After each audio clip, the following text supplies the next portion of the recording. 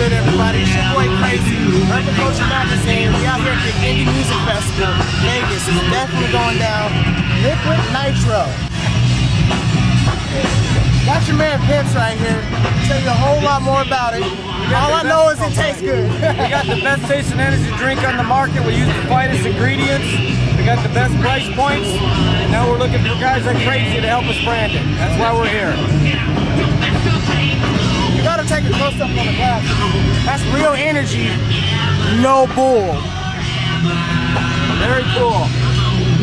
I love it. I love it. So tell us a little bit more about the company. We're in Walgreens and looking to get branded in all the 7-Elevens and all the convenience stores out here.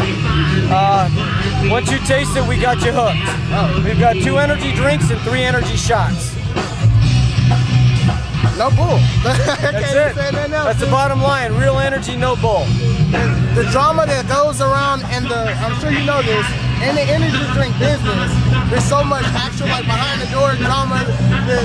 That right there, the all energy, real energy, no bull, that actually is the hardest one I've ever heard.